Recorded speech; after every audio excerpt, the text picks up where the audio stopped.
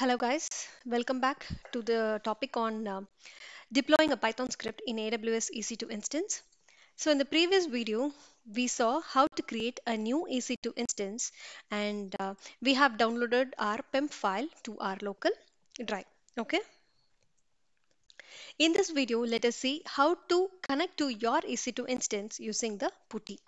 If you do not have Putty in your PC, just go to this link and download the latest version of Putty. So here I have Putty already installed, so I'm just skipping that part because it is an easy process and you can install it without any complexity. Okay. So once you install Putty, you will be able to see Putty and Putty Gen.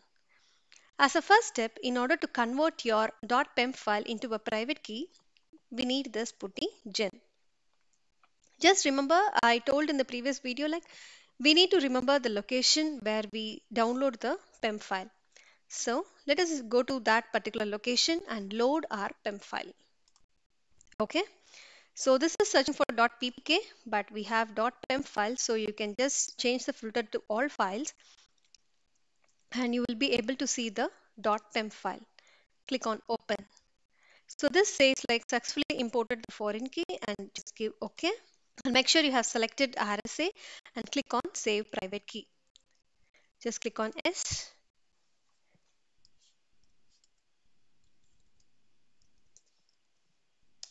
So here I'm just saving it as a PK file. It is a private key file. Just click on save. Okay. Close the window. Now go to Putty. As I told earlier, you wanted to connect to your instance using its public DNS. So just copy this public DNS and paste it here in the host name. Make sure that the port is pointing to 22 and the connection type is SSH. Okay. In under the data, you can just give your auto login username as EC2 user. Okay. And just expand SSH. There you will find auth. In the credentials, just browse the PK file which you have just created using the Putty Gen. Okay, and go back to the session and give a name to it like Python EC2 and click on save. So the reason why we are saving it is in the when you wanted to connect to this instance the next step, just click on this and click open. Okay, just give accept here. Okay, if you see here, we have successfully connected to our EC2 instance using Putty. Okay, in the next video, we will try to understand what are the different versions of Python which is already available in EC2.